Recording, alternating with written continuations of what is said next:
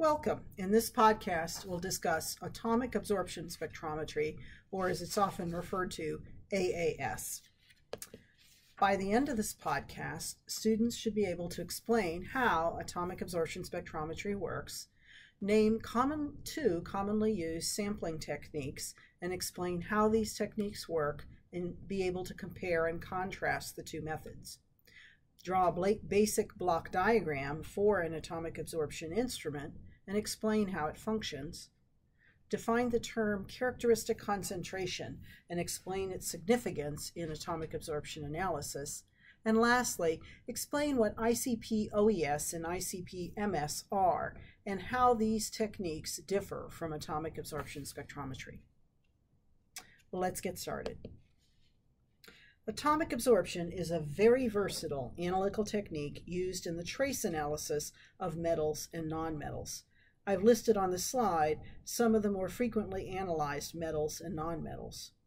Atomic absorption is based fundamentally on the absorption of light by atoms or ions in the gas phase. Atoms of different elements, just as molecules do, absorb different characteristic wavelengths of light. The number of photons of light absorbed is, as in UV visible spectroscopy, proportional to the concentration of the analyte.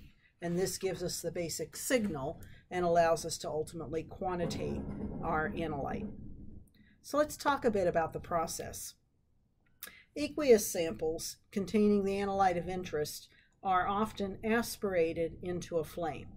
Since samples are usually liquids or solids, they have to be vaporized either in a flame, or another approach is to use a small tube of graphite that's referred to as a graphite furnace. Light of a specific wavelength and specific incident intensity focused on the cell, and then the initial light intensity will of course decrease based on the atom concentration that's actually present of that element in the cell.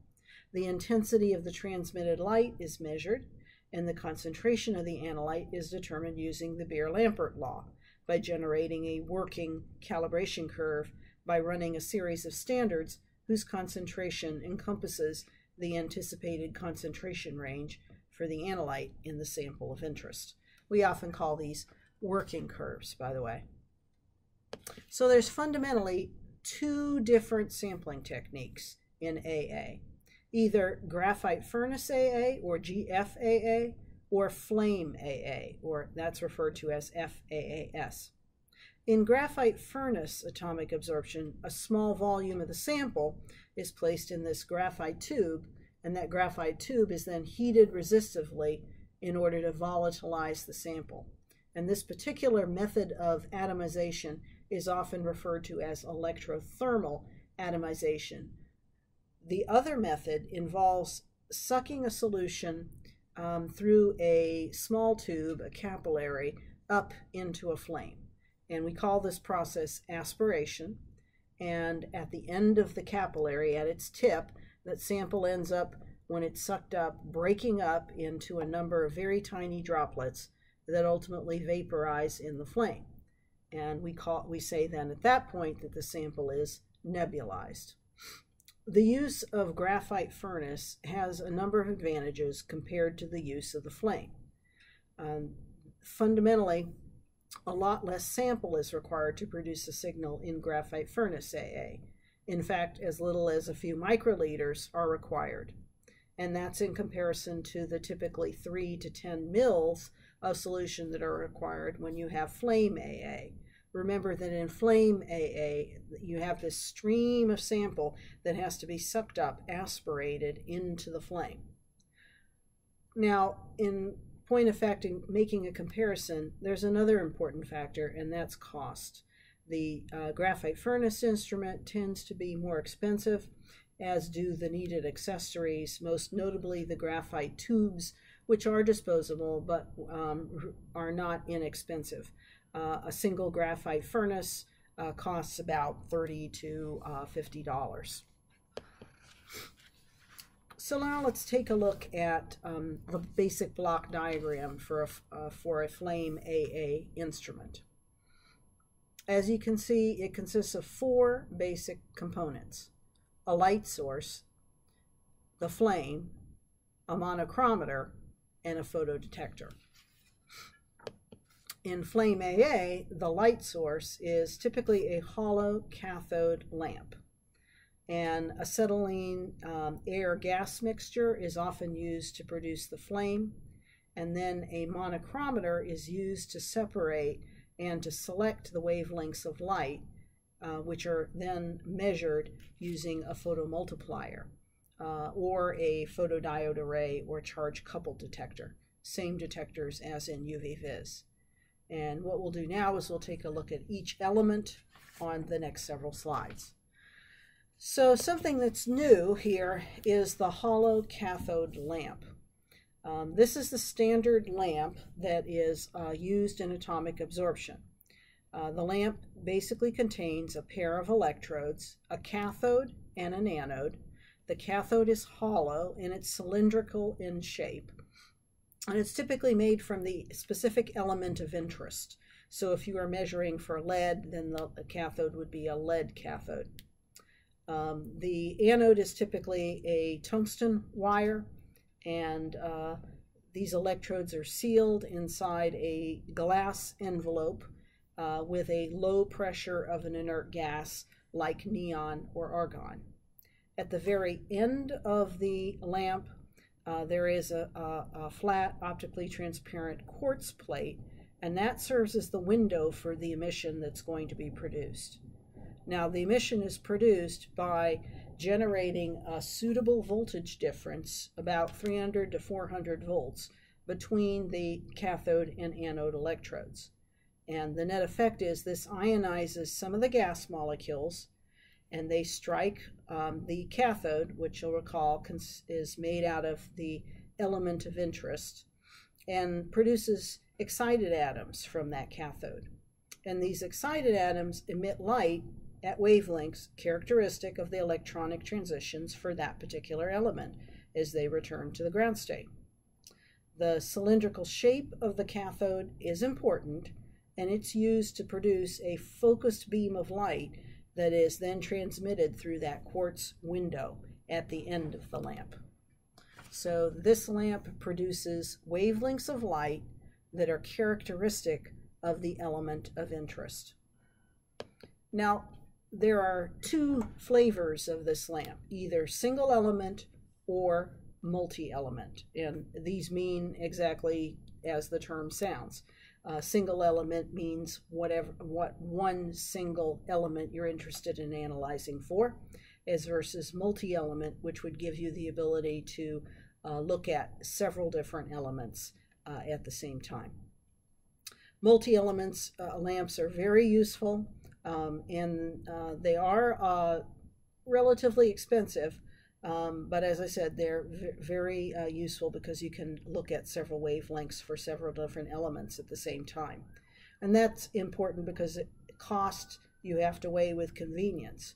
And having a lamp that can look at several different elements will minimize the need to constantly replace the lamp and recalibrate the instrument.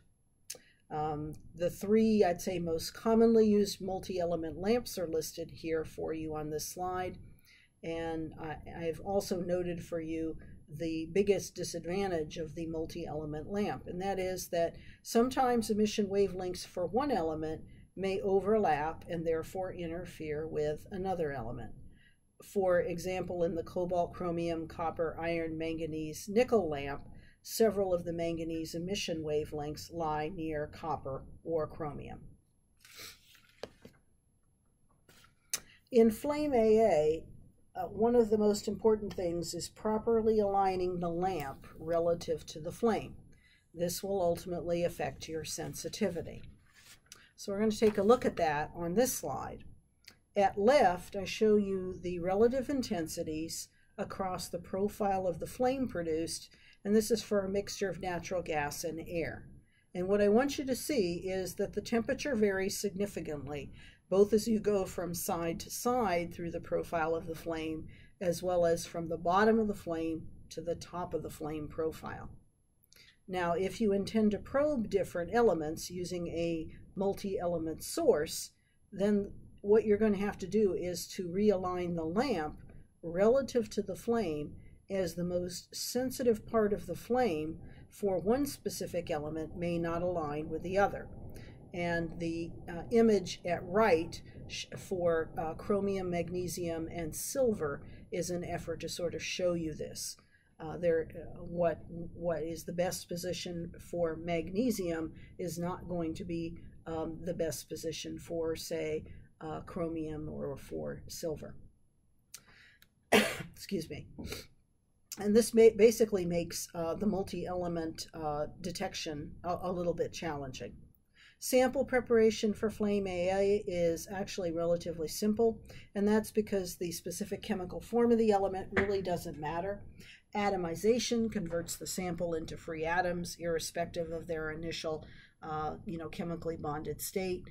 And one of the really cool things is that elements in biological fluids like urine and blood, these can be tested after you simply filter the solid particulates, which would obviously clog the nebulizer, that fine capillary, and after you do suitable dilution. This slide shows you what a little graphite furnace, a tube, actually looks like. And they are little tubes, and they're hollow. And you can clearly see the hole, which is the injection port. And inside there's like a little ledge underneath, and that's where you will be applying the sample. Microliters of the sample can be introduced via the injection port, and then the little furnace is heated resistively to atomize the sample inside the graphite furnace. And as the tube is hollow, the light from the hollow cathode lamp at one end can pass directly through the furnace and through the sample and out to the spectrometer. And this approach is really advantageous because you can atomize essentially 100% of the sample, and this will ultimately lead to superior sensitivity for graphite furnace as compared to the flame AA technique. Now, the actual sample prep for a graphite furnace is a tad more involved, and this often involves a little bit of computer programming. The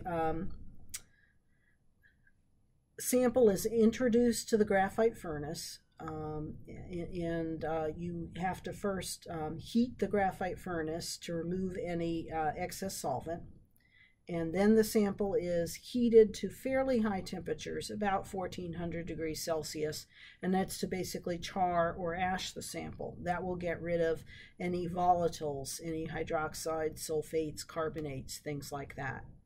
And then, very briefly, you atomize the sample by heating it to higher temperatures, maybe as high as 2100 degrees Celsius. But for a short period of time, long enough for the detector signal, which has risen as you have started to atomize your element, to then decay back to baseline levels. And then the furnace needs to be cleaned so you can get rid of any residue. And the way that you'll do that is obviously by heating it to even higher temperatures, and maybe 2500 degrees Celsius for a few seconds. And then you need to cool the tube so you can start the next cycle. And that will typically take less than about 20 seconds, surprisingly. And point of sharing all this with you is to give you a sense of what needs to be done to prep and then actually run your sample for the graphite furnace, and to make you aware that it could take as long as 1.5 minutes to analyze a sample using this particular sampling technique. All right, so now we have the sample has been produced, some of the light has been absorbed, and now we need to actually measure the photons of light that have gone through the sample and separate them out into their component wavelengths. So we're going to send them into a basic grading monochromator like the one shown on this slide, and you've seen this particular geometry before in order to detect each specific wavelength unique and characteristic of that particular element. And how are we going to do that? Well, we're going to use either a photomultiplier or a photodiode array or charge-coupled detector. And since we've discussed these photo detectors in earlier podcasts, I'm not going to rehash that discussion here. PMTs are an obvious choice in terms of detecting very low light levels. It's important to say a few words about sample prep peculiarities that you will no doubt encounter and why you're faced with these in atomic absorption. At the outset, we said that atomic absorption is a trace analytical technique. And that means you're analyzing for metals, materials at very low concentrations.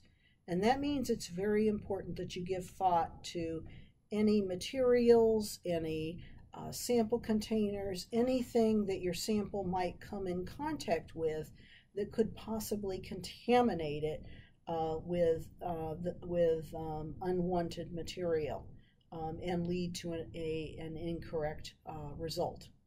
Surprisingly, if you're talking about metal ions, glassware can be a very big problem. And so in atomic absorption, if you do choose to use glassware, you will find that it's often washed with acid in order to ensure that your trace analysis isn't compromised by low levels of metals that leach from the glassware and can contaminate your sample.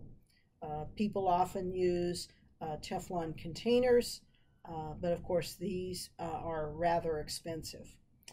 All solvents, any reagents, need to be what is referred to as trace metal grade.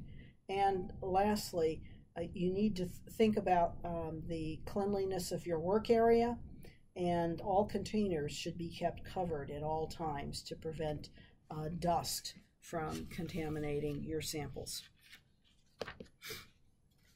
In flame AA and graphite furnace AA, there's a term, characteristic concentration, that's often used, and it's basically used whenever we're speaking about sensitivity. By definition, characteristic concentration is the concentration of your analyte, the element of interest, expressed in parts per million that's required to produce an atomic absorption signal that corresponds to 0.0044 absorbance units. And this value is used to predict sample absorbances for samples with specific concentrations. It's also used to guide the optimization of experimental conditions when using standard assays. Now, before I close, I'd be remiss if I didn't mention two related techniques. Inductively coupled plasma optical emission spectrometry and inductively coupled plasma mass spectrometry. In these techniques, a plasma is used to decompose compounds and produce the atoms. You produce a plasma by wrapping a radiofrequency induction coil around a quartz torch. A Tesla coil will spark argon gas and heat it to temperatures as high as 10,000 degrees Kelvin, actually ionizing the argon gas. Now, if you introduce samples into this argon plasma, they will become atomized, and the excited singly charged atoms can be detected based on the characteristic wavelengths at which they emit. That's the basis for ICP optical emission spectroscopy. Or, alternatively, they can be separated and identified based on their mass to charge ratio. Remember, I said these are singly charged ions, and that's the basis for ICP mass spectrometry. The cool thing about ICP is that no light source is required, as in atomic absorption spectrometry. And this is great because you've eliminated one element of the instrument.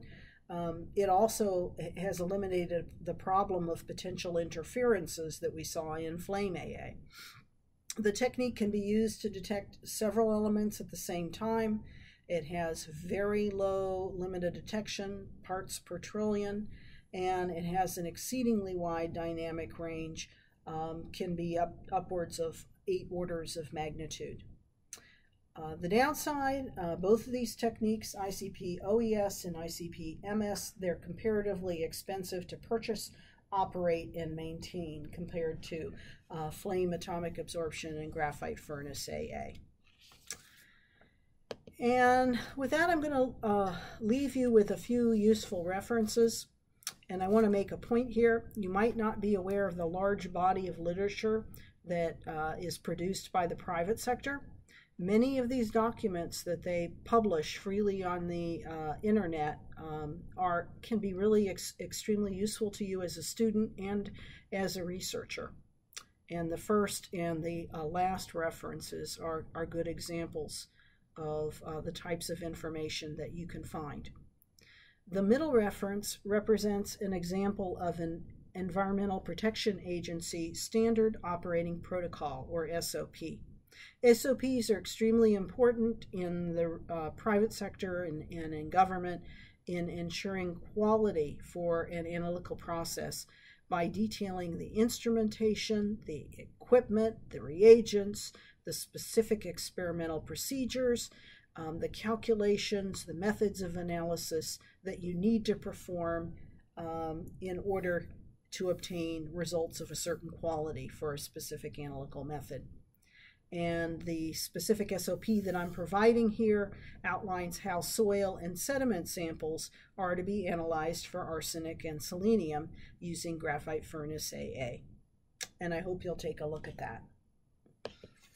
At this point, before you leave the podcast, as usual, I'd like to encourage you to take a moment to pause and to review and reflect on the learning objectives on the slide. Before you leave, make sure you feel comfortable answering the following questions. Can you explain how atomic absorption works? Can you identify 2 sampling techniques and explain how they work and compare and contrast the 2 methods? Can you draw a block diagram for an atomic absorption spectrometer and explain how the instrument works? What is characteristic concentration and what's its significance in atomic absorption analysis? And lastly, do you know what ICP-OES and ICP-MS are? How are these 2 techniques different from atomic absorption spectrometry? And with that, I'll close and look forward to seeing you in the next podcast.